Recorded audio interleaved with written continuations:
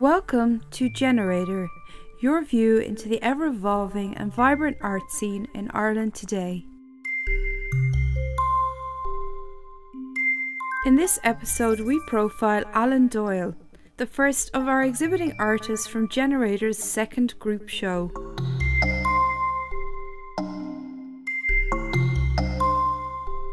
We visit the bustling Rathmines of Dublin to have a chin wag with Ciara and Matthew Nevin at their creative space Mart.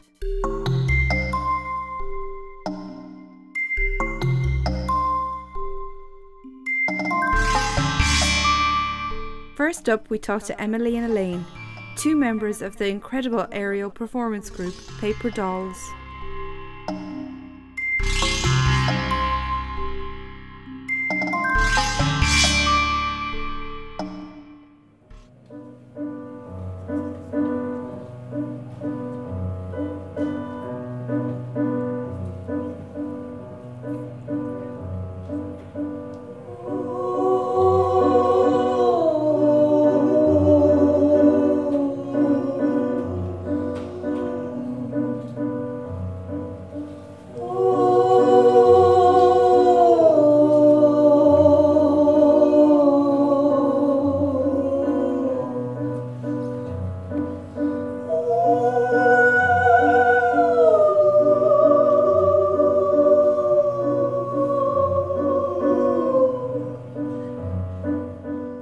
I'm Emily.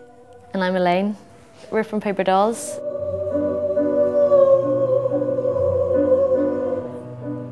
So yeah, we're an aerial performance company based here in Dublin. We work with a lot of different types of artists as well, so we have aerial performance at the centre of what we do, but we kind of deal in installation and kind of physical installation, live performance art. So it's a kind of unique take on contemporary circus. I shiver at the thought of him swarming around, expressionless yet cunning, with a hideous devour. We train here at Daylight Studios, and we came here August last year? No, the year before. Yeah, 2 years ago. Yeah. And it's really nice to work here. It's very creative place. It's very kind of inspiring place to work. It's not ideal for training sometimes because it's cold and it's still a warehouse. It's not as high as we'd like it, but it's been really welcoming here and we've done a lot of work here, a lot of good work. Yeah, and it's lent itself to shows that we've put on as well, so and that really helps us create atmosphere within those performances as well. Escape, my only sister, to the grave we must go. One more forever after, one song forevermore. Sing, my only sister, to the grave we must dig. One more forever after, one song forevermore.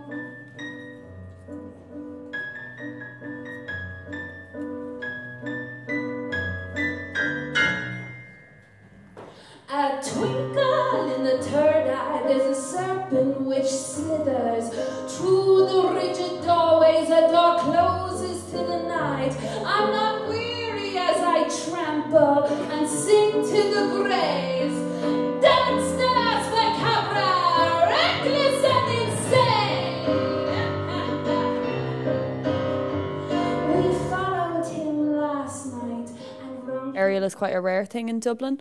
We have to travel quite a lot and that's really good for us, but the training spaces abroad, even though they're excellent training facilities, they're not as conducive to, or conducive should I say, to kind of creative inspiration. But when you're working in a place that has a lot of character and has different sorts of people travelling through it, doing different types of work, it's like really nice platform to be creative in. Sing, my only sister, to the grave we must dig, one more forever after, one song forevermore. So it was myself, Elaine, Karen and Neve to start with, and once we got together to just actually get the training space off the ground and to bring our own level up to a professional standard where we could actually start to perform, it was then it kind of just exploded, and it was just like, it's just been like a juggernaut ever since. We've done so many original productions in the last 3 years, it's unreal. And then we did Paper Dolls. It was like a self-titled show, which was like a really amazing project, but definitely once off, because it was like 22 artists and we built a paper maze that filled this place called the Complex, and it was a very unique kind of performance, and that was for Dublin Fringe 2011. It was then the kind of three of us kind of went on together and went on to do Constellations for Fringe in 2012, which took the Spirit of the Fringe Award, which we were very proud about, and that was in collaboration with Wolfbait, who are like a Dublin based kind of negative psychedelic band. And yeah, a number of other people were involved in that production, so we tend to work with a lot of different people. Sound the alarm, bring the snake by the neck, and let's see the underground.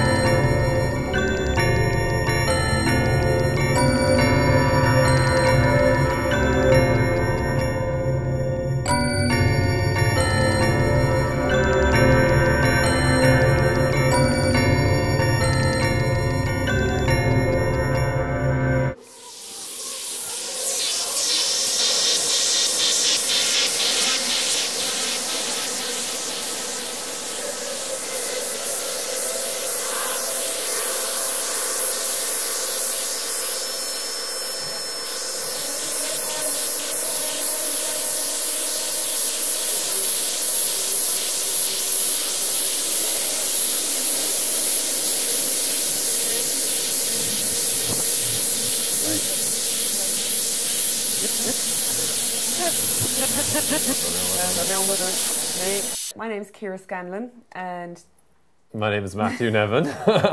And we run Mart.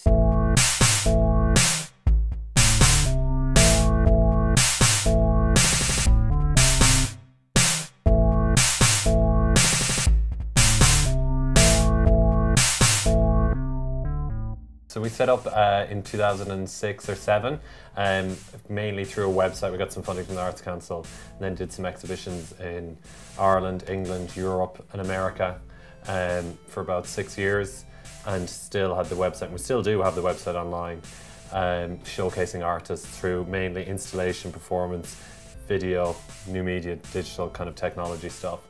And then about 2 years ago we decided to take over this building. Yeah.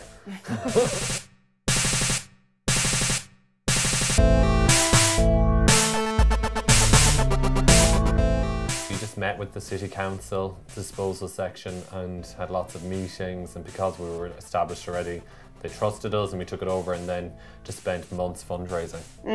Yeah, and like friends, loans of friends, a microfinance loan, Yeah. a very little public funding. I mean, thank Dublin City Council, we did get some funding, and this year we did get the Workspace grant. So that was great. So we have 2 galleries. We've our office, basically the main frame or the control room for Mart here. And then we have 2 galleries at the front and 1 at the back. The back gallery is completely dark space, so it's perfect for screenings, any kind of light works.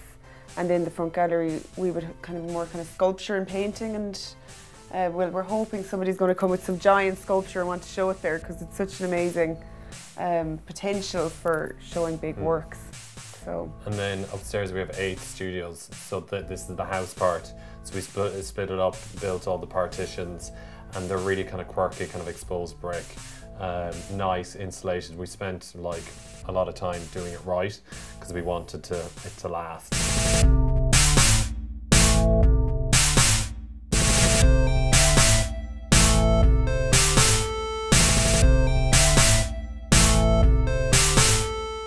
It's called Blue Monday, and it's curated by Putnam. She's a studio artist. She's moved over from Boston about in September she actually moved over. September, yeah. And she was part of Mobius Performance Art Group over in Boston. Hi, I'm Elle Putnam.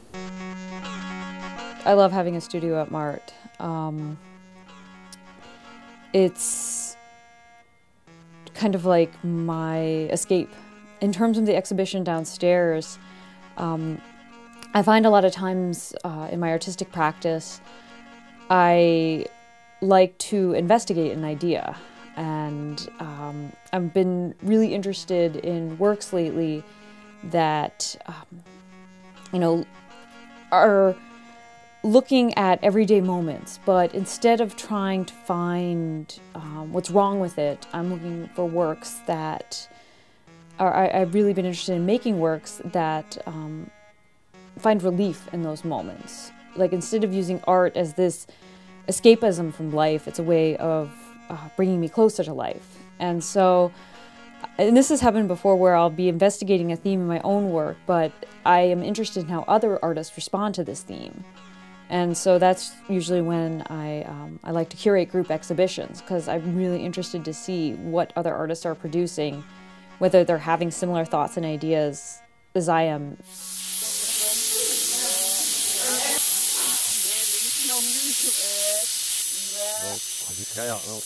We're doing monthly events in Mart, more kind of fundraiser events, and we are working with Flame of June Records, who are bringing in different bands every month, and this month is called Payday because it's 31st of January, so we're all waiting for the money to come in, and it's Nanu Nanu and The Voids. Yeah.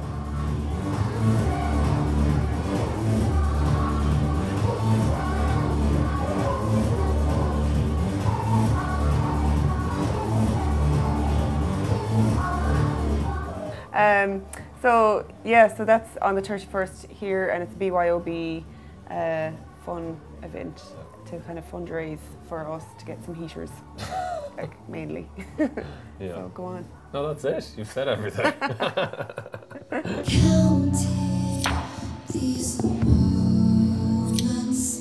together.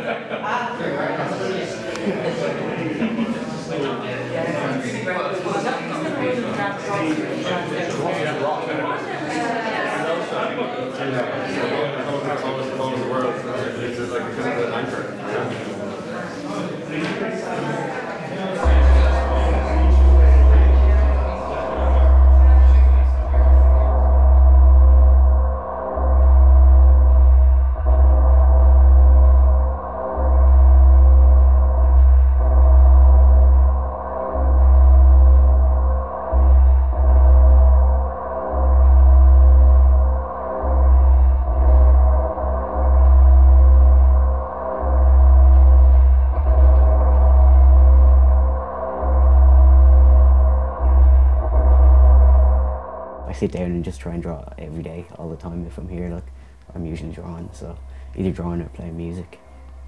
But yeah, I don't know, I think if I wasn't drawing, I'd probably go mad.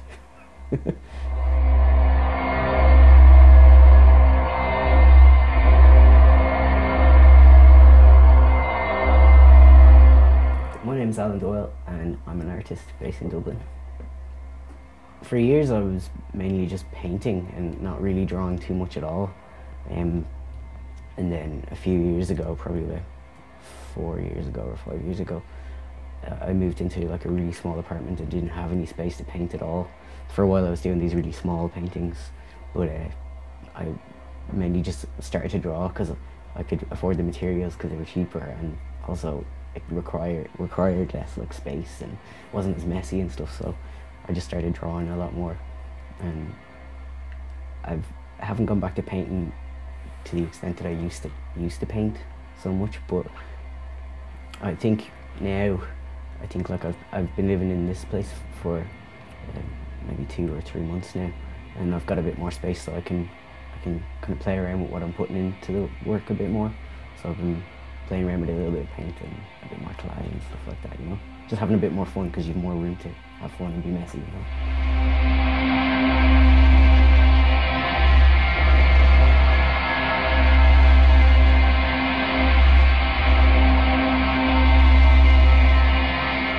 Generally, I always go back to like some kind of shape of a figure or a face or something like that. Even sometimes if I try and keep something more abstract, something starts to come out even if I'm trying for it not to. So I just got, like I was saying, you just have to go with it. And I think with some of the stuff I was doing, the collage stuff I was doing, that's completely abstract, and I like that because it's totally against it when I draw and it's figurative and stuff, so that's fun.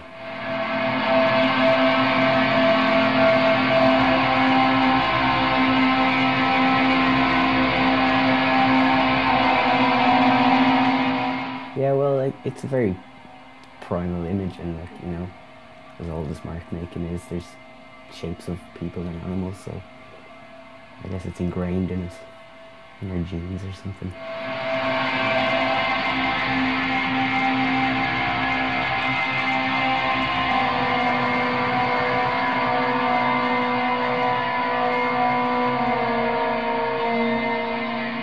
Yeah, working with paper dolls was really good fun.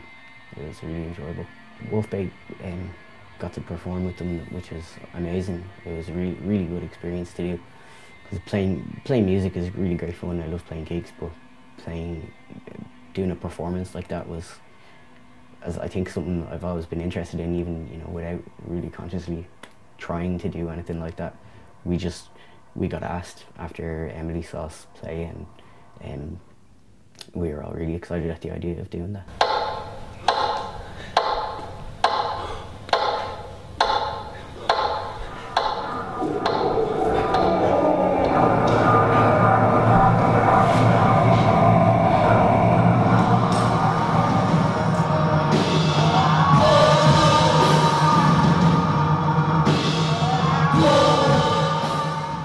I think Wolfbait has always been, for all of us, kind of, I guess we're into just being a bit weirder than the other bands we play and doing things differently than the conventional ways we've done things. So it was really great to do that kind of performance, and I'd really like to work as well with whatever Wolfbait will be doing next. I think when it comes to performing live or something, I'd really like to work on the performance aspect of that. Not that we'll be doing any kind of choreographed dances or anything like that, but I like the idea of maybe performers being involved in that way somehow. I think there's a lot of scope there for things anyway.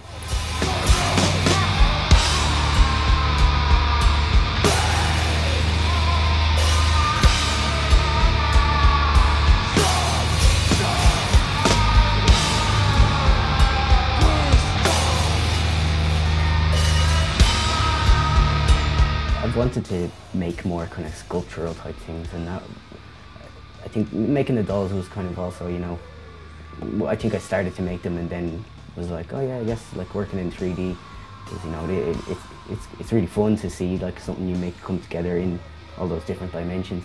But I really like the idea of trying to make some bigger things.